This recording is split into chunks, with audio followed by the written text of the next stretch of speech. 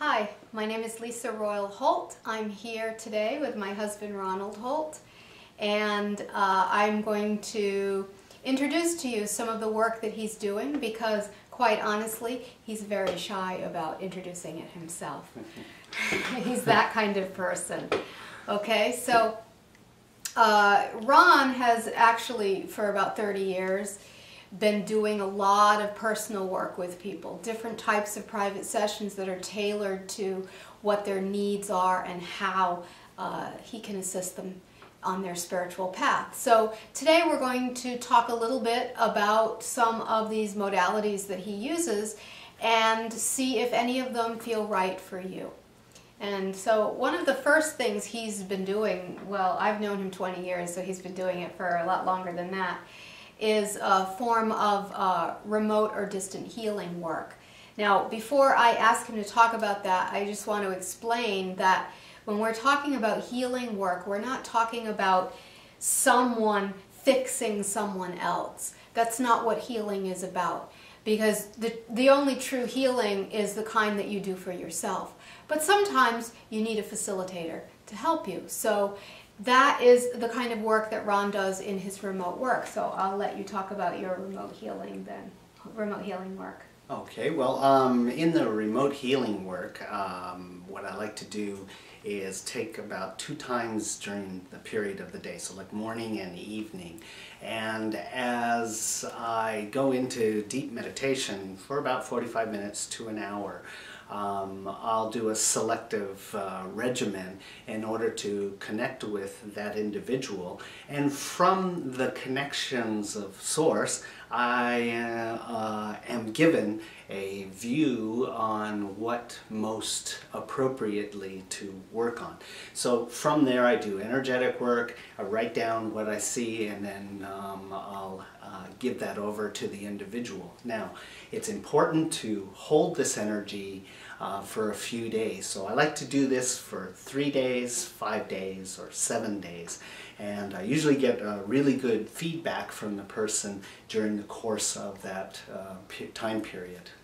Oh, okay, that sounds interesting. I've heard you work with a lot of other people, and I've seen them give you their feedback, and it's always really good and very powerful. So you guys are lucky that he's offering this. She's biased. He's been a little bit too shy to offer it to the public. So, and one of the other skills that Ron has had for a very long time that he's kept in the closet is channeling. Now, you guys know that I've been a channel now for almost 30 years, and when I met him 20 years ago, he had done channeling, and he actually did a few for me, but was always, again, too shy to offer it to other people. So, my dear, what's happening now? You're coming out of the channeling closet finally, yes? Yes, well, they've been kind of kicking my butt and telling me to get out there and to open myself out as a channel, and they will do the work. And so, surprisingly, over the last few years, I've been having more and more clients, and they've been coming through. And these beings, predominantly like Archangel Michael, Mother Mary, but it ranges. There's been gods and goddesses that have come through from selective lands, like in Japan, the goddess of Mount Fuji, Konohana Sakuya. She's come through, and she's a very, very deeply and heart-oriented healer, as well as Mother Earth, and there's been many, many others. So the beings that come through really depend on the client. Yes, they depend on the client, and they depend on the needs of that client. So in a session like that, whether it's on Skype or in person, what generally happens is, like, let's say on Skype, the being may come through and promote an air of energetic healing even in the location that that person is in, and that may be all the way across the world. Mm-hmm. But because, like in as an example, like Mother Earth, because it's Mother Earth, she's always under our foot, well, she'll send up her energy and the individual will have a very palpable experience with Mother Earth, moving into deep sense of surrender, peace, love, and healing can then begin to take place when you feel that safe sense of security around you. And so dialogue may take place, and if it's in person, oftentimes the being that comes through may dialogue at the same time as use energetic healing for that person. So they're getting kind of a double whammy in that case. I know you mostly, though, as a conscious channel, because that's how you've let that energy out through all the years that I've known you. And that brings us to another modality that you do, which is the basically spiritual consultation, but without the woo-woo-ness of actual trans-channeling, yes? So what's the spiritual consultation like? Well, let's just say an individual comes in for a private session, and that could be on Skype or in person. And they may have an idea of some issues that they would like to work on, and then there may be some issues that they're unclear of. So as we chat a little bit in a very open manner, I start to tune in to what's problematic in their world. And so as I start to get information, because I'm tuning into source, the information that starts to come through opens the channel, and all of a sudden I'm consciously channeling right in that moment, and it may be any host of those beings, and a dialogue can persist, or it just may be as some information is expounded upon pertinent to their issue.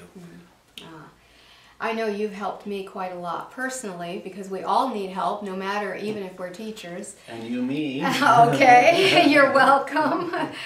So, but also you do regression work, right? Can you describe that? Yes. Now this is a beautiful experience, because oftentimes the individual that comes to me, again, either in person or through Skype, we get a sense of a trauma, a challenge, an impediment that is circumstantially very difficult for that individual to overcome. So in that case, it becomes quite evident through a little bit of the dialogue that a regression, a shamanic-like journey is necessary. So it takes the form like a shamanic journey. Yes, and we can regress back to the point of the trauma or the issue to see the unresolved issue, or the issue that hasn't been processed enough, that keeps having you tripping over it in current or... So it's a process of integration, inner integration. Right. Okay. Right. And also you do shamanic healing work, which I know you did more when I first met you, but you haven't done in a long time, because it's very powerful. Can you describe that? Well, sometimes, there's a wide variety of shamanic work that can take place. But let's just say, in one instance, you can utilize a lot of tools to aid and assist the individual going on an internal journey. So, as an example, I used to put individuals inside of a grid of very powerful crystals in order to help their energy field come up to a certain level. Or you can use a breathing technique in order to bring enough prana into their body to kind of balance out the charge that's there, that's come from the unresolved issue. Once you can get some parity in energy, then it seems like we have something equal to the grip that you have on your pain or challenge or suffering. And so when you feel parity in the energetic, then you start to let go and you start to release. And so part of the shamanic journey is helping an individual find the area that they're gripping, move to a point in energy where they can begin to feel release, surrender, fullness. And from that point, then we can start to look and see the issue with a more clear eye instead of a polarized And there's some energy viewpoint. work done too, Yes, right? a lot of energetic Yes. work is brought into helping the person release, move into a greater sense of empowerment, and from there, clarity on the issue. And Ron's a long-time meditator. So people are really lucky if they can learn meditation from you. So I guess you do private meditation training sometimes. Yes, I can assist with individuals wanting to learn meditation, and that can take a whole variety of different forms. Since we've both been trained in quite a number of different meditation modalities, we can aid and assist the individual with what works best for them and their needs. But one of the things that I really love about the work you do is that, because I've seen very few people do this, and it's very much shamanic, I think, is that you have an ability to kind of be a meditation guide, in a sense where you can follow the person through their meditation process and pinpoint the obstacles and help them move through them. Yes. I know he'd not toot his own horn about this, but he's very good at this.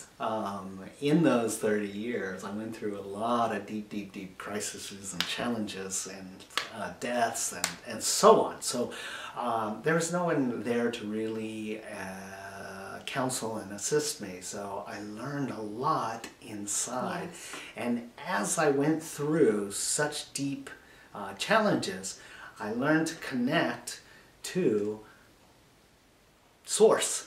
And Source helped guide me through this. And now, because of this long journey, that inner landscape is very clear. And so I see now individuals, and my compassion really arises, where they're stumbling in different areas of challenges that I've gone through a lot. And so it's a real big honor then to aid and assist individuals in this type of inner landscape, yes, so that they can make it through the dark nights of the soul and into the greater illumination within. I've seen many people close to us be very positively influenced by your guidance in this way.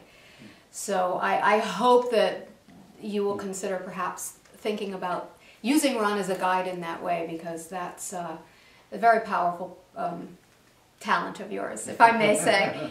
And finally, the last thing is the work you do with power spots, because really, ever since he was very young, even as a young man in the Navy, I must say, in the 70s, he was going to power spots and learning how to access the energy there for evolution of consciousness.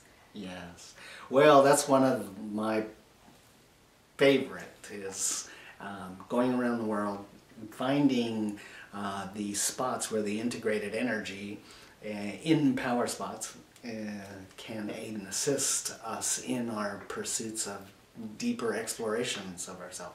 So I found that power spots are so rich in our ability, rich in aiding us in discovering our inner landscape and helping us traverse many different challenges in our life. And it helps us to open the heart too.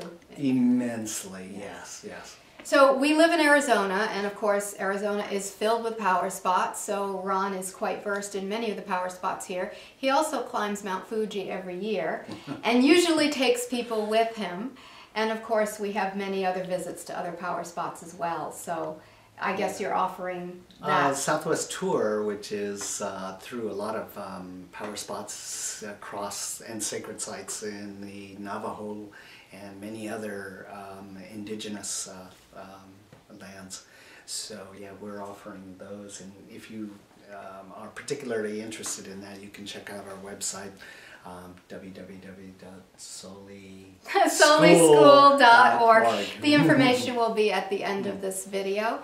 I hope that you will consider working with Ron. I know I'm biased because I'm married to him, but he's one of the most open-hearted, authentic human beings that I know. Oh.